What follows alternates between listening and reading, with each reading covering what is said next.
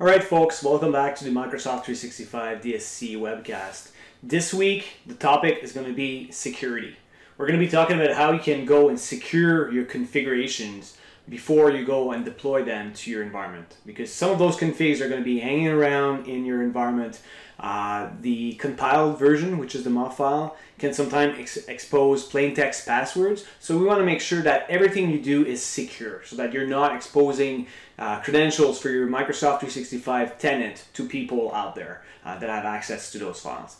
The first thing I'm going to do is I'm going to go and I'm going to do a basic export of my tenant's configuration. I'm going to do an unattended export.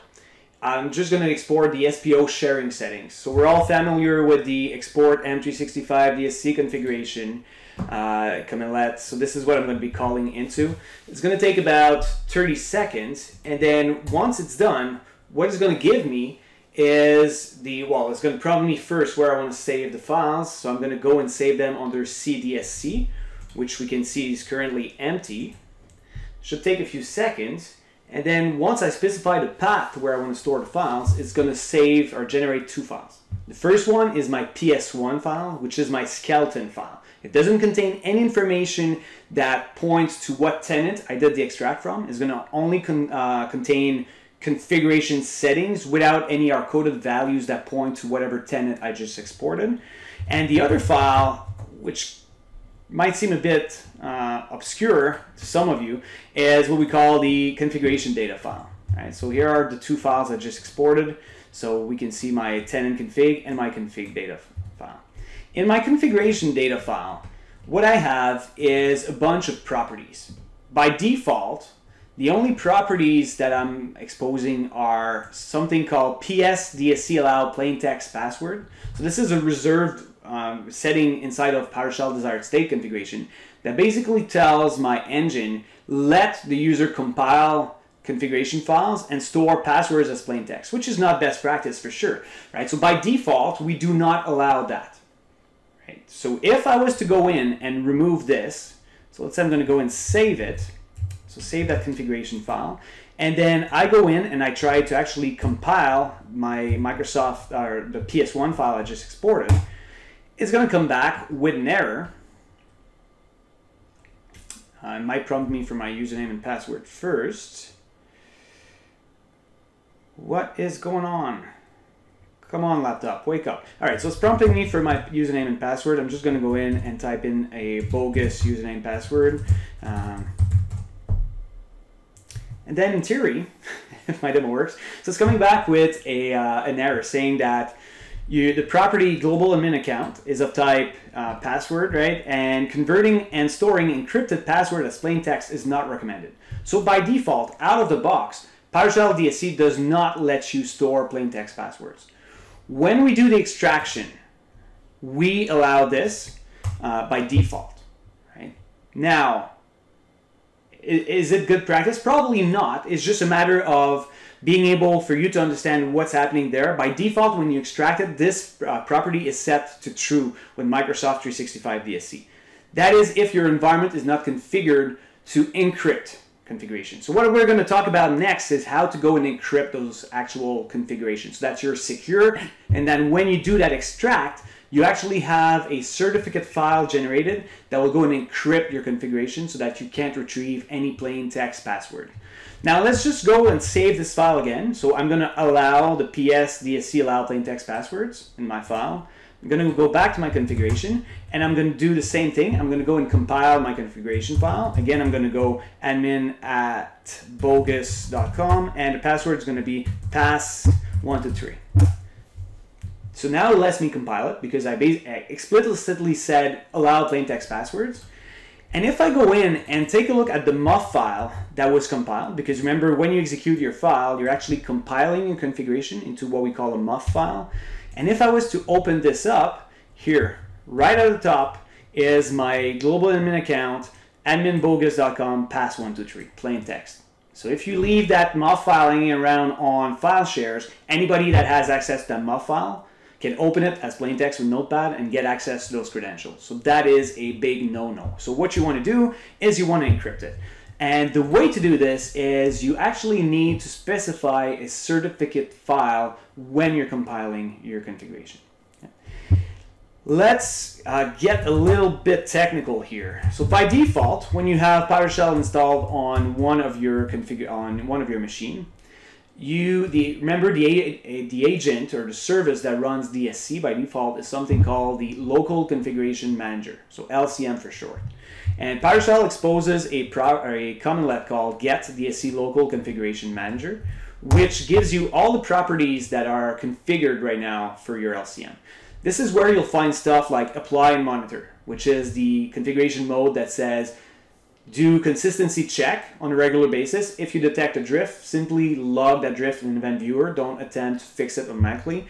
The frequency in minutes as well is going to be part of this, right? So apply and monitor is part of the LCM. The frequency by default is going to be 15 minutes and so on. So you have a bunch of properties set here. But the one we're interested in is that certificate ID. So you see certificate ID right now is null. There's no certificate assigned to that agent, to that LCM. So what we're giving you is a brand new commandlet called set M365 DSC. So yes, it is a mouthful, but it is extremely clear what that commandlet does. So it's set M365 DSC agent certificate configuration. And what that command will do is it will first off check in your local certificate store on that agent, on the machine where you run the Microsoft 365 DSC tool, and it's going to look for a certificate called M365 DSC encryption certificate. If that certificate does not exist, it's going to create a brand new self-signed certificate, and it's going to first off register it in your local certificate store, and it's going to assign the thumbprint of that certificate to your LCM. If the certificate already exists, it's going to just take the thumbprint of it and assign it to your LCM. So we're going to go and run that command. So set M365 DSC certification agent. It returns a thumbprint, which is the thumbprint of my certificate. But if I go back now and rerun my get DSC local configuration manager, you can see that automatically I went in and I assigned that certificate thumbprint to my local LCM. So we're good to go. So that basically means, that tells the LCM, you are able to decrypt any configuration that has been encrypted with this certificate. So that's one piece of the equation. That's the first thing. But just by running this command there, you're automatically going in and assigning or configuring your environment. So I recommend that everybody listening to this webcast runs this command. It is on GitHub. It's going to be part of the next release that we put on the PowerShell gallery within the next couple of days, but it's definitely something to look for. So now that my agent has a certificate thumbprint assigned to it, the next time I'm going to go and do an export, I'm just going to rerun the same command, the export DSC configuration. What the export command is going to do is it's going to, at the end of it, it's going to go, all right, do I have a configuration or a certificate assigned to the LCM? Yes, there is one. Go and extract that certificate, take the thumbprint of that certificate, put it in the configuration data, and store the certificate along with the extracted files, right? So many things, I said many things in there, but just know that everything is auto-magically done for you. So now that I've done an extraction, same command.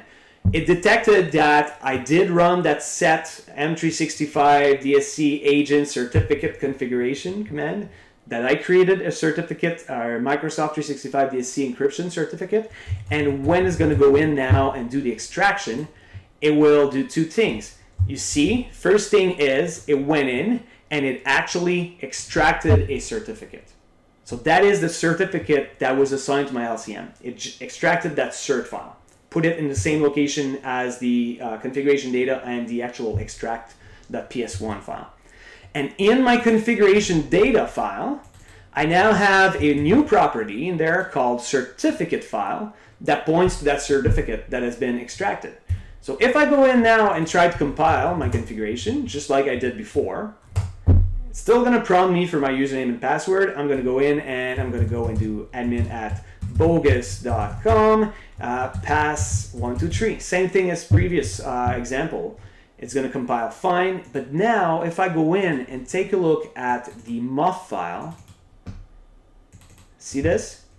The password has now been encrypted. So there's no way for me to retrieve it as plain text. It has been encrypted. And the only thing that can decrypt it is an agent that has that certificate, in our case, the LCM. So that means if I go and run this, it's going to take that mod file, send it to my local LCM, which has the certificate. It will decrypt it in memory. It's still encrypted while it's in transit and while it's in memory, but at least at rest, my file has now been encrypted as well. So this is the way, folks, to secure your Microsoft 365 DSC configuration. I hope this was useful. I know it was extremely geeky and a lot of technical details, but hopefully you have a better understanding of how DSC works and the certificates for the LCM all works together. On that note, I wish you all a good rest of your day, and we'll talk again soon.